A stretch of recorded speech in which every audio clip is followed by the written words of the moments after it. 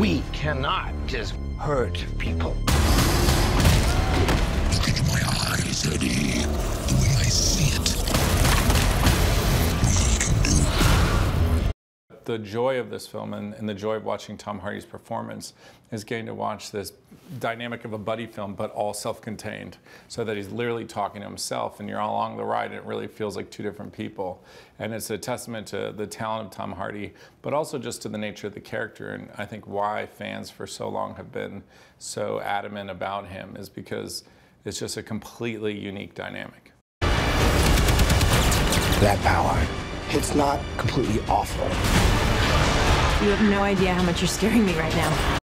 Tom Hardy has always been one of my favorite actors to watch on screen. He's just so interesting, and each of his roles are so unique, and he brings so much to them, and I don't know, I just was captivated by him, as I think most audiences are. And so just the thought of working with him and getting to watch him create this character was so exciting, because I truly believe he's like, of his generation, the greatest actor. Eyes, lungs, pancreas, so many snacks, so little time. I think it'll resonate with fans. It feels like how it should feel. That's the Venom you want to see in a movie. As a true fan of the character, like as soon as you see him in the trailer, you're gonna be like, yep, they got it right. That's what I want to go see. I want to see that guy just go be badass. And so that's what he does, and I think they'll be really happy. What the hell are you?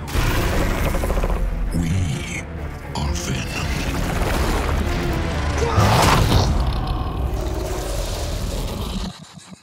Oh, I have a parasite. Yeah.